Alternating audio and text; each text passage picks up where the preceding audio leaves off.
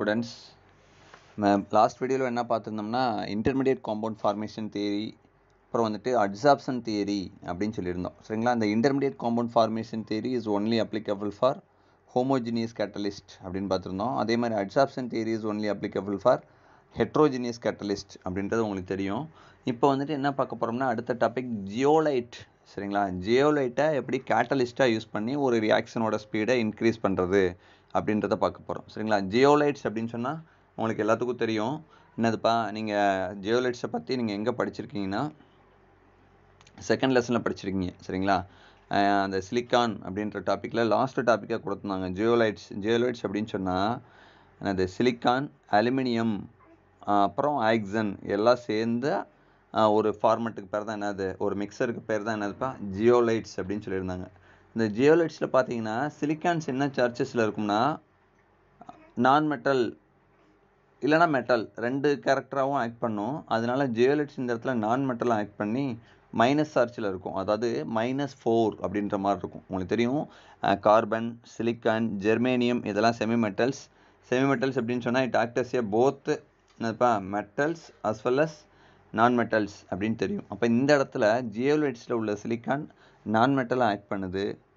அதோட அலுமினியம் அப்படின்ற மெட்டல் இருக்குது. அலுமினியத்தோட வேலன்சி உங்களுக்கு தெரியும், aluminium is a trivalent metal அப்படின்னு சொல்லிட்டு. அப்போ அலுமினியம் கண்டிப்பாக மெட்டல்னாலே பாசிட்டிவ் சார்ஜ், அப்போ +3.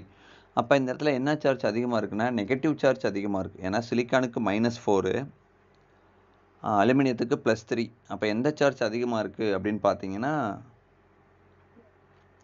மைனஸ் சார்ஜ் அதிகமாக இருக்குது. அதை தான் இங்கே எக்ஸ்பிளைன் பண்ணியிருக்காங்க. சரிங்களா? அந்த கான்செப்டை யூஸ் பண்ணி அந்த மைனஸ் சார்ஜை ஈக்குவல் பண்ணுறதுக்காண்டி H+ அயான்ஸையோ சோடியம் அயான்ஸையோ, அதாவது H+ அயான்ஸ் அப்படின்னு சொன்னால் ஹைட்ரஜன் அயனியோ இல்லைனா Na+ அப்படின்னு சொல்லக்கூடிய சோடியம் அயனை யூஸ் பண்ணி நம்ம என்ன பண்ணலாம் அப்படின்னு சொன்னீங்கன்னா நம்ம அந்த ரியாக்ஷன்ஸை ஸ்பீடப் பண்ணலாம் அப்படின்னு சொல்லியிருக்காங்க. ஃபஸ்ட்டு பார்ப்போம், zeolite catalysis. The details of heterogeneous catalyst will be incomplete if zeolite R not discussed. சரிங்களா? ஏற்கனவே அட்சார்ப்ஷன் தியரியில் நம்ம ஹெட்ரோஜினியஸ் கேட்டலிஸ்ட்டை பற்றி தான் பார்த்துருந்தோம். இருந்தாலும் அது வந்துட்டு முழுமை பெறவில்லை, ஜியோலைட்ஸை படிக்காமல் முழுமை பெறவில்லை அப்படின்னு சொல்லியிருக்காங்க. ஜியோலைட்ஸ் ஆர் மைக்ரோபோரஸ்னாப்பா ரொம்ப மைன்யூட்டாக சின்ன சின்ன ஹோல்ஸ் இருக்கும். சரிங்களா? ஜியோலைட்ஸில் என்ன இருக்கும்னா மைக்ரோபோரஸ்னால் ரொம்ப, சரிங்களா, மைக்ரோபோர்ஸ் அப்படின்ற மாதிரி இருக்கும், சின்ன சின்ன துளைகள் இருக்கும் அப்படின்னு சொல்லியிருக்காங்க. கிறிஸ்டலின்னா ஒழுங்கான வடிவம் முடியாதுன்னு தெரியும். ஹைட்ரேட்டட்னு நினைப்பா வாட்டர் அப்படின்னு அர்த்தம். ஹைட்ரேட்னா என்ன மீனிங்ப்பா, வாட்டர், கண்டிப்பாக வாட்டர் ப்ரெசென்ட்டாக இருக்கும். அலுமினோசிலிகேட்ஸ். சரிங்களா? அப்போ என்னென்ன ப்ரெசென்ட்டாக இருக்கும்னா அலுமினியம் கண்டிப்பாக ப்ரெசென்ட்டாக இருக்கும், சிலிக்கான் ப்ரெசென்ட்டாக இருக்கும். அடுத்து என்ன அப்படின்னு சொன்னீங்கன்னா ஹைட்ரேட்டட் அப்படின்றனால வாட்டர் ப்ரெசென்ட்டாக இருக்கும். இது ஒரு பெர்ஃபெக்ட் ஸ்ட்ரக்சரில் இருக்கும் அப்படின்றனால இது வந்துட்டு என்னதுப்பா கிறிஸ்டலின்ஸ் அப்படின்னு சொல்லியிருக்காங்க. நெக்ஸ்ட் என்ன சொல்கிறாங்கன்னா made of silicon and aluminium டெட்ராஹீட்ரம். சரிங்களா? என்ன ஸ்ட்ரக்சர் ஃபார்ம் பண்ணுதுன்னா டெட்ராஹீட்ரல் அப்படின்ற மாதிரி. There are about 50 natural zeolites. 50 வந்துட்டு இயற்கையிலே கிடைக்கக்கூடிய ஜியோலைட்ஸ் 50 இருக்குது. 150 அப்படின்றது பார்த்தீங்கன்னா சிந்தட்டிக்ஸ்னால் செயற்கை முறையில் தயாரித்து நம்ம 150 ஜியோலைட்ஸ் நம்ம பெறப்படலாம் அப்படின்னு சொல்லியிருக்காங்க. Silicon is a டெட்ராவேலண்ட். அந்த கான்செப்ட் தான் உங்களுக்கு சொன்னேன். சிலிக்கான் அப்படின்றது என்னதுப்பா, டெட்ராவேலண்ட் அப்படின்றது தெரியும், 4- ஸ்டேட்டில் இருக்கும்.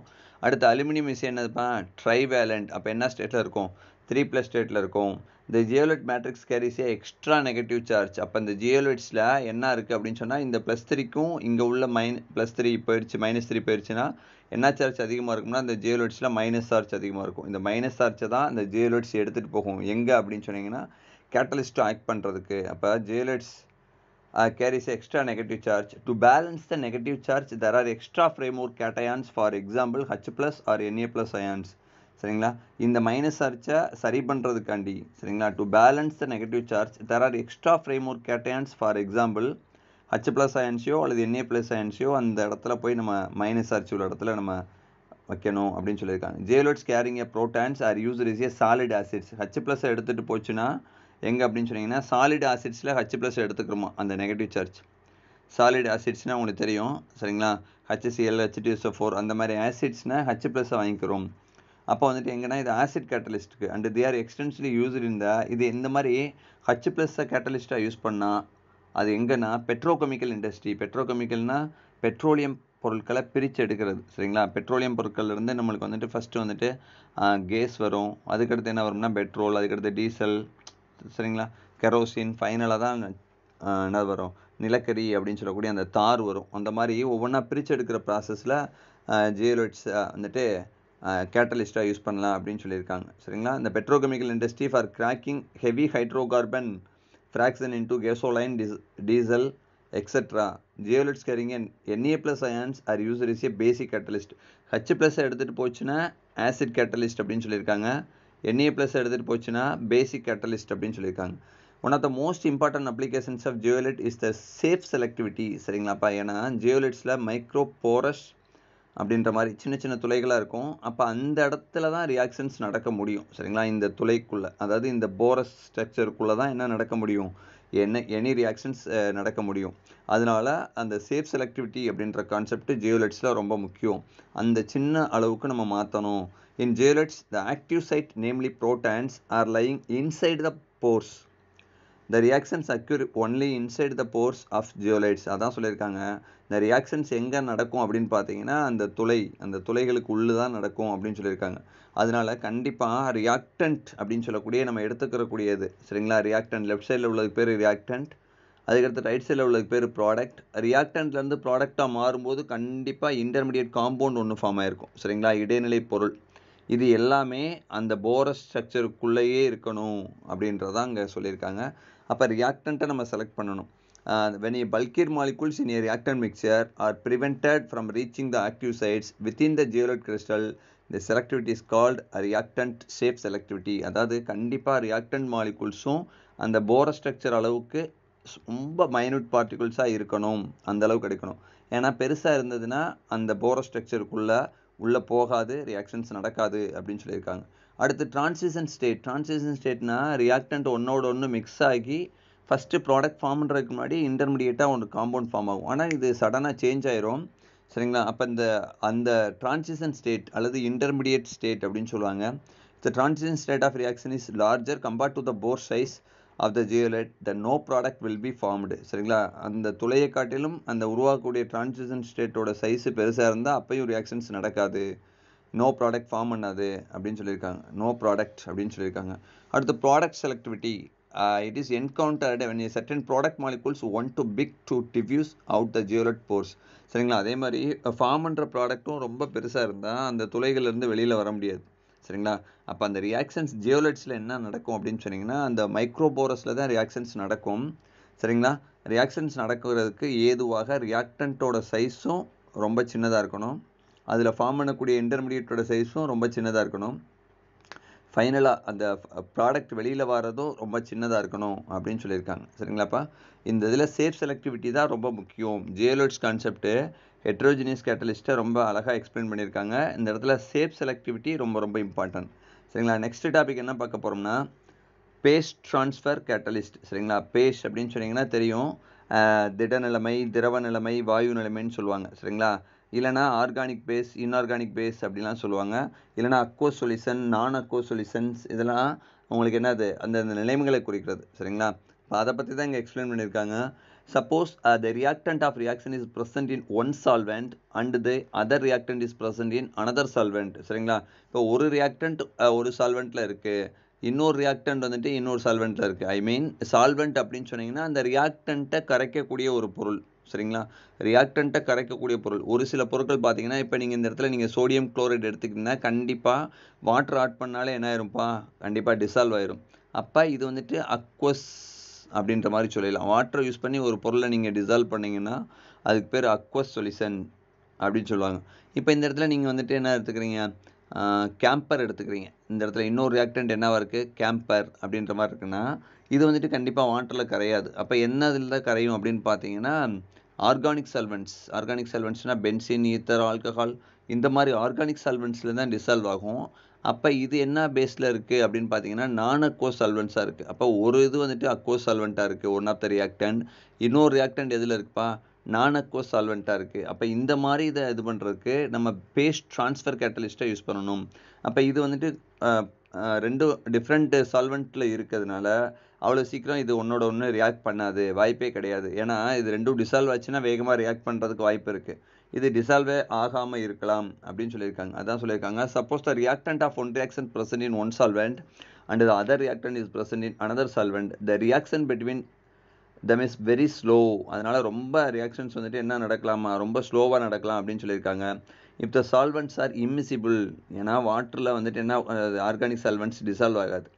சரிங்களா, வாட்டர் வந்துட்டு அக்வா சொல்யூஷனாக இருக்கும். அப்போ நான் அக்வா சொல்யூஷனா பென்சின், ஈத்தர், ஆல்கஹால்லாம் இருக்கும். ரெண்டும் ஒன்னோட ரெண்டு மிங்கிள் ஆகும் அப்படின்னா மிங்கிள் ஆகாது. அதான் இம்மிசிபிள் அப்படின்னு சொல்லியிருக்காங்க. as the solvents form a separate bases, the reactants have to migrate across the boundary to react, but migration of reactant across a boundary is not easy. சரிங்களா, பவுண்ட்ரின்னா தெரியும். சரிங்களா, அந்த இடத்துல இருந்து வெளியில் போய் வேறு இடத்துல ரியாக்ட் பண்ணுற மாதிரி. சரிங்களா, பவுண்ட்ரினா அந்த நம்ம எந்த இடத்துல நம்ம இந்த ரியாக்ஷன்ஸ் பண்ணிக்கிட்டு இருக்கோமோ அந்த இடத்துக்கு பேர் மட்டும்தான் சிஸ்டம் சொல்லுவாங்க. மற்ற பிளேஸஸ் சரௌண்டிங்ஸ்னு சொல்லுவாங்க. அந்த சிஸ்டத்தையும் சரௌண்டிங்ஸையும் செப்பரேட் பண்ணக்கூடிய இடத்துக்கு பேர் தான் பவுண்ட்ரி. இது அழகாக நீங்கள் தெர்மோடைனமிக்ஸில் செவன்த் லெசனாக இருக்கும், 11th ஸ்டாண்டர்டில் படிச்சிருப்பீங்க. அப்போ அந்த பவுண்ட்ரிக்கு வெளியில் போய் தான் ரியாக்ஷன்ஸ் நடக்கணும் அப்படின்ற மாதிரி இருக்குது, ஏன்னா டிஃப்ரெண்ட் பேஸஸில் இருக்கிறதுனால. So the base boundary is eliminated. அதனால என்ன பண்ணுறாங்க, for A such a situation third solvent is added to which is miscible with both. அதாவது மூணாவது ஒரு பொருளை ஆட் பண்ணி இந்த அக்வோ சொல்யூஷனையும் இந்த நான் அக்வோ சொல்யூஷனையும் மிங்கிள் பண்ணுறதுக்கு மூணாவதாக ஒரு பொருளை ஆட் பண்ணுறாங்க அப்படின்னு சொல்லியிருக்காங்க. சரிங்களா, தேர்டு சால்வெண்ட். ஆனால் இந்த தேர்டு சால்வெண்ட் ஆட் பண்ணுறது எல்லா இடத்துக்கும் பொருந்தாது. இப்போ பெரிய ரியாக்ஷன்ஸ் பண்ணிகிட்டு இருக்கோம், அப்போ போய் நம்ம தேர்டு சால்வெண்ட் ஆட் பண்ணி அதுக்கு நிறையா காஸ்ட்லியாக செலவாகும் அப்படின்லாம் சொல்லியிருப்பாங்க. சரிங்களா, but for large scale production, if any product use the third solvent is not convenient as it may be expensive அப்படின்னு சொல்லியிருக்காங்க. for such a problem, phase transfer catalyst provides a simple solution. அதுக்காண்டி தான் என்ன பண்ணுறாங்க, இந்த மாதிரி ரெண்டு different solution ரெண்டு சால்வெண்ட்ஸில் யூஸ் பண்ணுறதுக்கு பதிலாக நீங்கள் மூணாவது சால்வெண்ட்டை யூஸ் பண்ணுறதுக்கு பதிலாகவும் நீங்கள் என்ன பண்ணலாம், ஒரு கேட்டலிஸ்ட்டை யூஸ் பண்ணலாம் அப்படின்னு சொல்லியிருக்காங்க. சரிங்களா, அதை தான் இப்போ நம்ம பார்க்க போகிறோம். அது என்ன கேட்டலிஸ்ட் அப்படின்னு பார்த்தீங்கன்னா, இப்போ இந்த ஒரு சிம்பிள் ரியாக்ஷன்ஸ் எழுதியிருக்காங்க. as the reactants are now brought together, the rapidly react to form the product. substitution of chlorine and cyanide ion in the following reactions. சரிங்களா, ஒரு ரியாக்ஷன்ஸ் கொடுத்துருக்காங்க, இன்னும் எக்ஸ்பிளனேஷன் பண்ணல. சரிங்களா, RCl + NaCN, அதாவது RCl அப்படின்னு சொன்னீங்கன்னா ஆர்னா ஆர்கானிக் காம்பவுண்ட். சரிங்களா, இது வந்துட்டு ஆர்கானிக் சால்வெண்ட் லைக் கேம்பர் மாதிரி. அடுத்து சோடியம் சயனைடு அப்படின்றது இது இன்ஆர்கானிக் பேஸ், இது தண்ணியில் கரையும் சோடியம் அப்படின்றது, அதனால அது வந்துட்டு அக்வஸ்ன்னு வச்சுக்கலாம். இது ஆர்கானிக், இது என்னதுப்பா அக்வஸ். ரெண்டு டிஃப்ரெண்ட் மீடியத்தில் இருக்குது. அப்போ இது வந்துட்டு ரியாக்ட் பண்ணி RCN அப்படின்னு மாற்றணும், ப்ளஸ் NaCl மாற்றணும். சரிங்களா, இங்கே உள்ள R இங்கே உள்ள CNோட சேரணும், இது NAவும் CL சேர்ந்து NaCl மாறணும், இப்படின்றது தான் கான்செப்ட்டு. இப்போ R மேபி ஏதோ ஒரு காம்பவுண்ட் கொடுத்துருக்காங்க, குளோரோ ஆக்டேன் அப்படின்னு சொல்லியிருக்காங்க. குளோரோ ஆக்டேன்னா, ஆக்டுனா எத்தனை கார்பன்னா 8 கார்பன். உங்களுக்கு தெரியும், ஐயூபாக் டைமில் சொல்லியிருக்கோம், ஆக்டுனா 8 கார்பன். CH3 CH2 7 டைம்ஸ் போட்டு ஒரு Cl அப்படின்னு போடணும். அதுதான் வந்துட்டு என்னதுன்னா குளோரோ ஆக்டேனோட ஸ்ட்ரக்சர். அந்த குளோரினுக்கு பதிலாக நீங்கள் என்னத்தை சப்ஸ்டியூட் பண்ணணும் அப்படின்னு பார்த்தீங்கன்னா சயனைடை சப்ஸ்டியூட் பண்ணணும். By direct heating 2 base mixture of organic 1 chloro octane with aqueous sodium cyanide for several days. இந்த மாதிரி இது ரெண்டையும் நீங்கள் டைரெக்டாக மிக்ஸ் பண்ணிங்கன்னா இது ரெண்டும் ரியாக்ட் பண்ணி ப்ராடக்ட் ஃபார்ம் பண்ணுறதுக்கு செவரல் டேஸ் ஆகும். சரிங்களா, மெனி டேஸ் ஆகும்னு சொல்லியிருக்காங்க. இன் ஒன் சைனோ ஆக்டேன் அப்படின்ற காம்பவுண்ட் இஸ் நாட் அப்டைன்ட், அதாவது product is not obtained. Hour இப் small amount of quaternary ammonium salt, இந்த இடத்துல என்ன பேஸ் ட்ரான்ஸ்ஃபர் கேட்டலிஸ்ட்டாக யூஸ் பண்ணுறாங்கன்னா குவாட்னரி அமோனியம் சால்ட் அப்படின்னு சொல்லுவாங்க, QAS அப்படின்ற மாதிரி நான் வச்சுக்கணும். குவாட்னரி அமோனியம் சால்ட், அமோனியம் அப்படின்னு சொன்னாலே என்னப்பா வந்துடும், NH4. சரிங்களா, NH4Cl, அதான் ammonium chloride. Quaternary ammonium salt அப்படின்னு சொன்னீங்கன்னா NH3 இங்கே 4 அப்படின்ற மாதிரி வந்துடும். சரிங்களா, NH3 4 டைம்ஸ், இங்கே வந்துட்டு ப்ளஸ் ஆர்ச் அப்படின்ற மாதிரி இருக்கும். சரிங்களா, அதான் quaternary ammonium salt like tetra alkyl ammonium chloride. Tetra alkyl ammonium chloride, அதாவது N அப்படின்னு போட்டணும். டெட்ரா அல்கைல்னா இந்த 4 ஹைட்ரஜனுக்கு பதிலாகவும் 4 CH3 குரூப். சரிங்களா, 4 ஹைட்ரஜனுக்கு பதிலாகவும் என்ன போட்டணும், நீங்கள் 4 CH3 குரூப் போட்டு இங்கே மேலே என்ன சார்ஜ் போட்டோம்னா ப்ளஸ் சார்ஜ், அதோடு என்ன போட்டணும் நீங்கள் ஒரு குளோரைடு ஆன்ஸ். இதான் என்னது, டெட்ரா அல்கைல் அமோனியம் குளோரைடு. இதைத்தான் நம்ம என்னவா யூஸ் பண்ணுறோம், டெட்ரா அப்படின்னா 1 2 3 4 அப்படின்னு அர்த்தம். டெட்ரா அல்கைல், அல்கைல்னா மெத்தில் எத்தில் எதுனாலும் நீங்கள் போட்டுக்கலாம். நான் சிம்பிளாக எல்லா இடத்துலையும் நான் மெத்தில் குரூப் போட்டிருக்கேன். Tetra alkyl ammonium chloride is added. A rapid transition of 1 cyanooctane occur in about 100% yield for 1 to 2 hours. சரிங்களா? இப்போ வந்துட்டு அந்த நிறைய நாள் செவரல் டேஸ் ஆன ரியாக்ஷன்ஸோட ப்ராடக்ட் ஃபார்ம் பண்ணுறதுக்கு 1 or 2 ஹவர்ஸ்லேயே இந்த ப்ராடக்ட் ஃபார்ம் பண்ணிடுது. எப்போ நீங்கள் tetra alkyl ammonium குளோரைடை base transfer கேட்டலிஸ்டாக use பண்ணும்போது, in this reaction the tetra alkyl ammonium cation which has a hydrophobic and hydrophilic end. சரிங்களா? இதில் வந்துட்டு ரெண்டு எண்டுமே இருக்குது. What is mean by hydrophobic? Hydrophobic அப்படின்னு சொன்னீங்கன்னா ஹைட்ரோண்டா வாட்டர், போபிக்னா வெறுக்கிறது அப்படின்னு வச்சுக்கணும். சரிங்களா? ஹேட் அப்படின்னு மீனிங். அப்போ ஹைட்ரோபோபிக்னா வாட்டரை வெறுக்கக்கூடிய தொகுதியும் இருக்குது. ஹைட்ரோஃபிலிக், ஹைட்ரோனா என்னதுப்பா வாட்டர், ஃபிலிக் அப்படின்னு சொன்னீங்கன்னா அட்ராக்டிவ் அப்படின்னு மீனிங்கு. அப்போ வாட்டரை விரும்பக்கூடிய தொகுதி இருக்குது எதில், நம்ம போடக்கூடிய பேஸ்ட் ட்ரான்ஸ்ஃபர் கேட்டலிஸ்டில் போத். சரிங்களா? ஹைட்ரோபோபிக் அண்ட் ஹைட்ரோஃபிலிக் குரூப் இருக்கிறதுனால it transport cyanide ions from the aqueous base to organic base. அதனால் என்ன பண்ணுது, இந்த சோடியம் சயனைடை சயனைட் குரூப்பை வந்துட்டு என்ன பண்ணுது, அப்படியே நேராக ஆர்கானிக் பேஸுக்கு மாற்றிடுது. சரிங்களா? ஈஸியாக CN-ஸை ட்ரான்ஸ்ஃபர் பண்ணுது. அதான் பேஸ்ட் ட்ரான்ஸ்ஃபர் கேட்டலிஸ்ட் அப்படின்னு சொல்லியிருக்காங்க. Using the hydrophilic end and facilitate the reactions with chloro octane as shown below. சரிங்களா? அதனால் இங்கே வந்துட்டு அந்த குளோரைடு அயனை, இந்த ட்ரை அல்கைல் அமோனியம் குளோரைடில் உள்ள குளோரைடு அயன் வெளியில் போயிடுது. இந்த சயனைடு அயன் வந்துட்டு என்ன பண்ணிக்கிறதுப்பா, இங்கே வந்துடுது. சரிங்களா? அப்போ எப்படி மாறிடுது, ட்ரை அல்கைல் அமோனியம் சயனைடாக மாறிடுது. அப்போ அந்த சயனைடு வந்துட்டு அக்வஸ் ஃபேஸ்லேருந்து எங்கே வந்துருச்சுப்பா, ஆர்கானிக் பேஸ்க்கு வந்துருச்சு. உடனே அதுக்கடுத்த ஸ்டெப் என்ன பண்ணுது அப்படின்னு சொன்னீங்கன்னா, ரியாக்ஷன்ஸோட ஸ்பீடை இன்க்ரீஸ் பண்ணி RCl அப்படின்ற இன்னொரு காம்பவுண்டோட ரியாக்ட் பண்ணி உங்களுக்கு அந்த RCN அப்படின்ற காம்பவுண்டாக இன்டர்சேஞ்ச் ஆகிக்கிறது. இங்கே உள்ள RCN அப்படியே வந்துடுது. இது வந்துட்டு கேட்டலிஸ்ட் என்ன ஆட் பண்ணீங்க, டெட்ரா அல்கைல் அமோனியம், அது வந்துட்டு அப்படியே கேட்டலிஸ்ட்டாக அப்படியே எவ்வளோ சப்ஸ்டன்ஸ் ஆட் பண்ணீங்களோ அது வந்துடுது. சரிங்களா? கேட்டலிஸ்ட் அப்படின்னு சொன்னீங்கன்னா உங்களுக்கு தெரியும், வினையோட வேகத்தை கூட்டும். கடைசியில் எவ்வளோ சப்ஸ்டன்ஸ் ஆட் பண்ணீங்களோ அது திரும்ப வந்துடும். சரிங்களா? பட் என்னது, alter the rate of the reactions only. சரிங்களா? ஒரு செவரல் டேஸில் நடக்கக்கூடிய ரியாக்ஷன்ஸை ஒரு 2 or 3 ஹவர்ஸில் முடிச்சிருது அப்படின்னு சொல்லியிருக்காங்க. சரிங்களா? 2 to 3 ஹவர்ஸில் ரியாக்ஷன்ஸை முடிச்சுட்டு வெளியில் வந்துடுது அப்படின்னு சொல்லியிருக்காங்க. ரைட்டாக ரீட் பண்ணி பாருங்கள், புரியும். அடுத்த லாஸ்ட் டாபிக் என்ன அப்படின்னு பார்த்தீங்கன்னா, நானோ கேட்டலிஸ்டிஸ். நானோ அப்படின்னு சொன்னீங்கனாலே என்னப்பா மீனிங்கு, 10⁻⁹ மீட்டர், வெரி ஸ்மால் அமௌண்ட்டுன்னு பேர். சரிங்களா? நானோ மீட்டர் அப்படின்னு சொன்னீங்கன்னா என்ன சொல்லுவாங்க, ரொம்ப ரொம்ப வெரி ஸ்மால். சரிங்களா? அந்த மாதிரி உள்ள மெட்டீரியல்ஸை யூஸ் பண்ணி நம்ம கேட்டலிஸ்ட்டை யூஸ் பண்ணி ஒரு ரியாக்ஷனோட ஸ்பீடை இன்க்ரீஸ் பண்ணுறோம் அப்படின்னு சொல்லியிருக்காங்க. சரிங்களா? அதை பற்றி தான் இப்போ பார்க்க போகிறோம். நானோ மெட்டீரியல்ஸ் சச்சஸ் மெட்டாலிக் நானோ பார்ட்டிகல்ஸ், இல்லைனா என்னதுப்பா மெட்டல் ஆக்சைட்ஸ், இதெல்லாம் நம்ம என்னவா யூஸ் பண்ணலாம் அப்படின்னு சொன்னீங்கன்னா கேட்டலிஸ்ட்டாக யூஸ் பண்ணலாம். மெட்டாலிக் நானோ பார்ட்டிகல்ஸ் ஆர் மெட்டல் ஆக்சைட்ஸ். சரிங்களா? Metal ஆக்சைட்ஸ்னால் மெட்டலோட action சேர்ந்துருக்கக்கூடியது. இப்போ for example ferric oxide, zinc oxide, இதெல்லாம் என்னது மெட்டல் ஆக்சைட்ஸ். இந்த மாதிரி பொருளை நம்ம என்ன பண்ணலாம், கேட்டலிஸ்ட்டாக யூஸ் பண்ணலாம். Are used as a catalyst in the many chemical transformations. Nano catalyst carry advantages of both homogeneous and heterogeneous கேட்டலிஸ்டஸ். சரிங்களா? இது எதுக்கு ரெண்டுக்குமே பொருந்தும் அப்படின்னு சொல்லியிருக்காங்க. அதாவது இந்த நானோ கேட்டலிஸ்ட்டை யூஸ் பண்ணுறதுனால நீங்கள் வந்துட்டு ஹோமோஜினியஸ் கேட்டலிஸ்ட் ரியாக்ஷன்ஸையும் நடத்தலாம், ஹெட்ரோஜினியஸ் கேட்டலிஸ்ட் ரியாக்ஷன்ஸையும் நடத்தலாம் அப்படின்னு சொல்லியிருக்காங்க. ஹோமோனா எல்லாமே ஒரே பேஸில் இருக்கும். சரிங்களா? எல்லாமே சாலிட்னா த்ரூ அவுட் சாலிடாகவே இருக்கும், எல்லாமே லிக்விட்னா த்ரூ அவுட் லிக்விடாகவே இருக்கும், எல்லாமே கேஸ்னால் எல்லாமே ஒரே இதில் இருக்கும். சரிங்களா? ஹெட்ரோஜினியஸ்னால் டிஃப்ரெண்ட் ஃபேஸஸில் இருக்கும். ஒன்று சாலிடாக இருக்கும், இன்னொன்று என்னவாக இருக்கும், லிக்விடாக இருக்கும், இல்லைனா இன்னொன்று லிக்விடாக இருக்கும், கேஸாக இருக்கும். அந்த மாதிரி டிஃப்ரெண்ட் ஃபேஸஸில் இருந்ததுன்னா அதுக்கு பேர் என்னது, ஹெட்ரோஜினியஸ் கேட்டலிஸ்டஸ் அப்படின்ற மாதிரி. அப்போ இந்த ரெண்டு டைப் ஆஃப் ரியாக்ஷன்ஸையும் நீங்கள் இந்த கேட்டலிஸ்ட்டை யூஸ் பண்ணி பண்ணலாம் அப்படின்னு சொல்லியிருக்காங்க. Like homogeneous catalyst, in the nano catalyst give 100% selective transformation and excellent yield, so extremely high activity. சரிங்களா? இது இந்த ஹோமோஜினியஸ் கேட்டலிஸ்ட்டுக்கு இது என்ன பண்ணுமா, 100% ப்ராடக்டை கொடுக்கும் அப்படின்ற மாதிரி சொல்லியிருக்காங்க.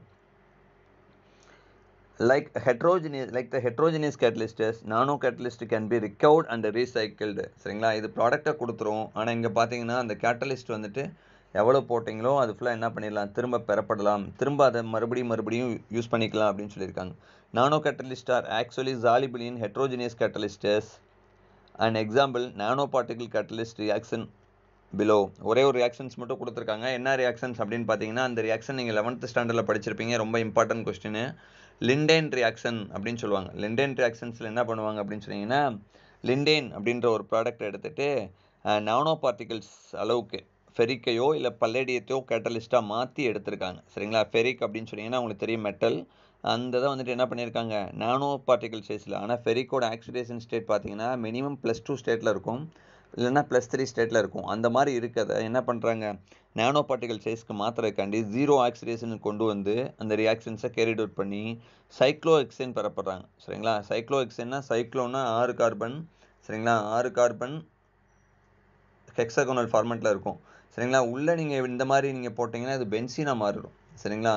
சைக்ளோ ஹெக்சேன்னா வெறுமனே ரிங் மட்டும்தான். சரிங்களா? இப்படி இருந்துச்சுன்னா அதுக்கு பேர் 3 இருந்துச்சுன்னா சைக்ளோ ப்ரொப்பேன் அப்படின்னு சொல்லுவாங்க. 1 2 3. இப்படி 4 இருந்தது அப்படின்னு சொன்னீங்கன்னா சைக்ளோ பியூட்டேன் 1 2 3 4.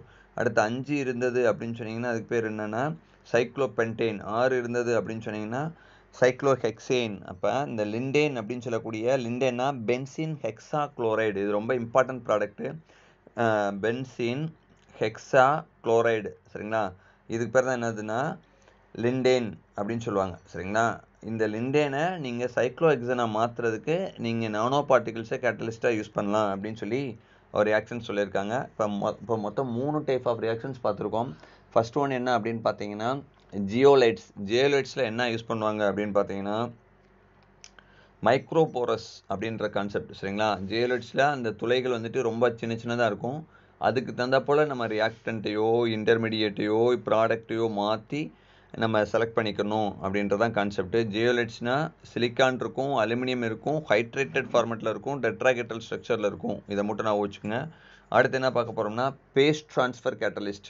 பேஸ் ட்ரான்ஸ்ஃபர் கேட்டலிஸ்ட்டில் ஒன்று அக்வஸ் சால்வெண்ட்ஸாக இருக்கும், இன்னொன்று நான் அக்வஸ் சால்வெண்ட்ஸாக இருக்கும். இது ரெண்டையும் நீங்கள் மிக்ஸ் பண்ணணும்னா 2 நேச்சரும் உள்ள அந்த மாதிரி 2 எண்டு உள்ள, அதாவது ஹைட்ரோபோபிக் நேச்சரும் ஹைட்ரோஃபிலிக் நேச்சரும் உள்ள ஒரு காம்பவுண்டு லைக் டெட்ரா அல்கைல் இல்லைனா tetra methyl. Okay, tetra alkyl ammonium chloride அப்படின்ற ஒரு கேட்டலிஸ்ட்டை யூஸ் பண்ணி நீங்கள் ரியாக்ஷன்ஸோட ஸ்பீடை இன்னும் இன்க்ரீஸ் பண்ணலாம். அது ரெண்டையும் என்ன பண்ணும் அப்படின்னு சொன்னீங்கன்னா ரியாக்ஷன்ஸை ரொம்ப ஸ்பீடாக நடக்க வச்சு ஒரு 2 ஹவர்ஸில் கூட ரியாக்ஷன்ஸோட கொண்டு வந்துடும், கம்ப்ளீட் பண்ணிடும். 2 நாள் 3